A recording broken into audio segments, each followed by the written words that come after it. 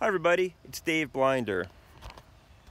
This morning I'm going for a nature walk along the Musconetcong River in Hackettstown, New Jersey. This area is referred to by a few different names. You might see on a map Alumni Field, Hackettstown. You might see it as Sandbar Park. It's also the grounds of a former fish hatchery run by New Jersey Fish and Wildlife, and you can walk around those cool impoundments that they've used to breed fish in past years.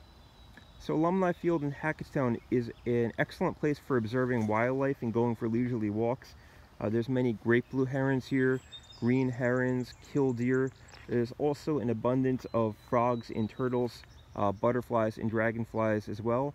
Very flat and level ground, some nice shaded areas as well. If you did want to visit Alumni Field, my recommendation would be to try to come early morning or maybe on a weeknight as well. It can get pretty crowded here, so stop over and check the park out. Thanks.